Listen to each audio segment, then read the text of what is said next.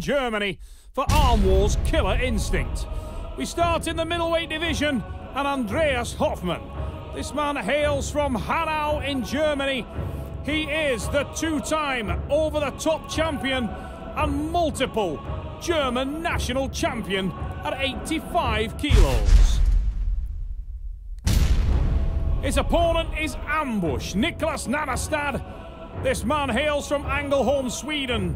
6 feet 6 inches tall and 84 kilograms.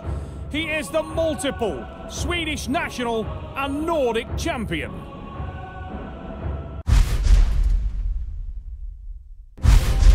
Before we get things underway, let's have a little look at some of the important rules of the sport.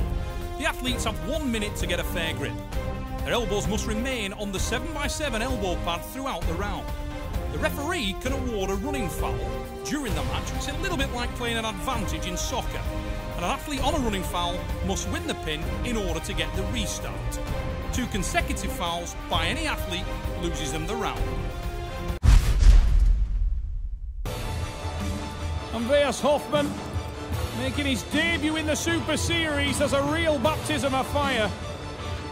The young German has tremendous pedigree, but he's facing one of the top men in the sport, and a man who's made his home in the Super Series, Ambush, Niklas Nannestad, the Steel Giraffe. This man's leverage is ridiculous. He's slipped. We'll go to the strap. Nannestad was straight back in there, didn't want to waste any time. Watch for the speed from the Swede. Stay there, wrist there. Real massive long lever, he gains hand control early, and there's the big drive and a parallel pin. Nannestad out of the blocks quick there, gained hand control and finished with a real drive to the side. Look at this, total hand and wrist control. Andreas Hoffmann there, nowhere to go, elbow at the back of the pad, but he's no point to lever, and he's hammered.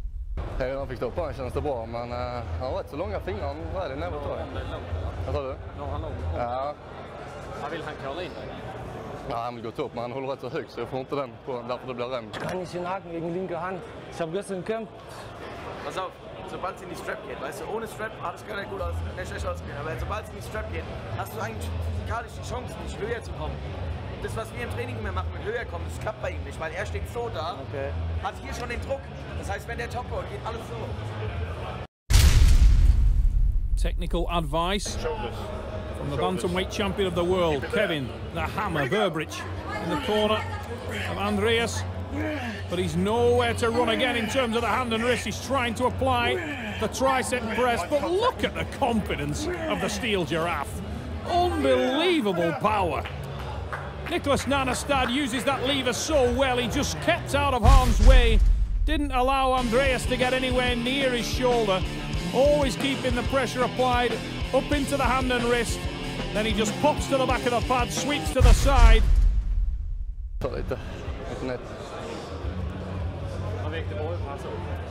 Så gick jag inte i selen i starten, tänkte jag vill inte göra det för det. Så jag bara höll på, han fick handen på en direkt.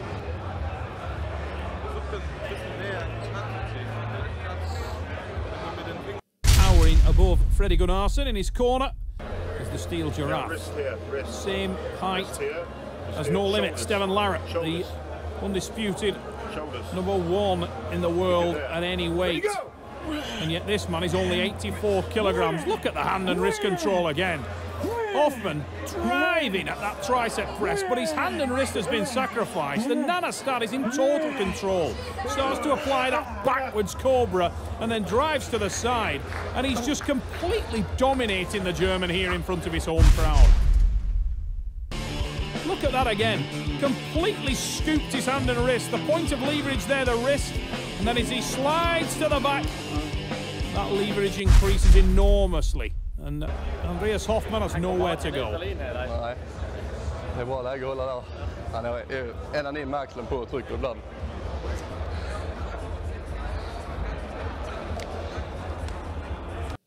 Sighs and deep breaths in the corner of the German. You do feel for him here in front of his home crowd. In a packed arena here in Essen.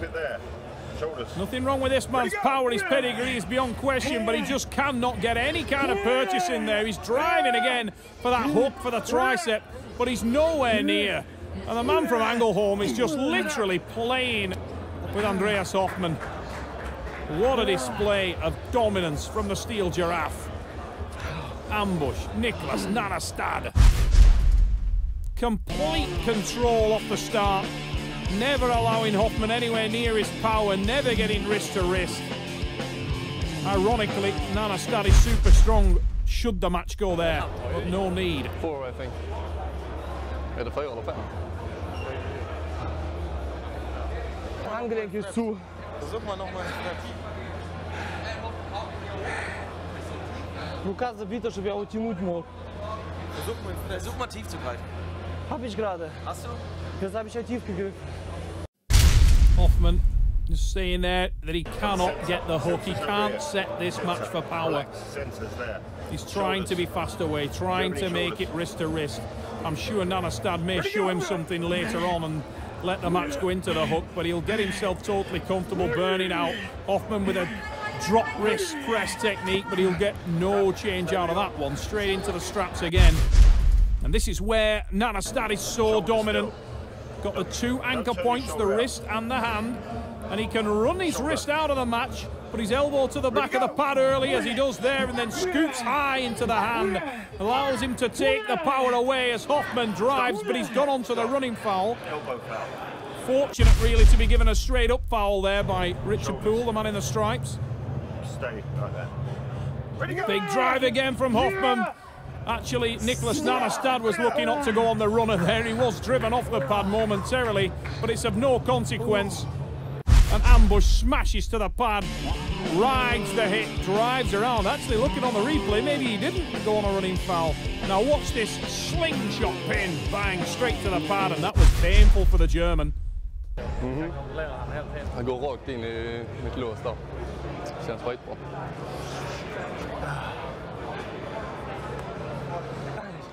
Das tut so weh.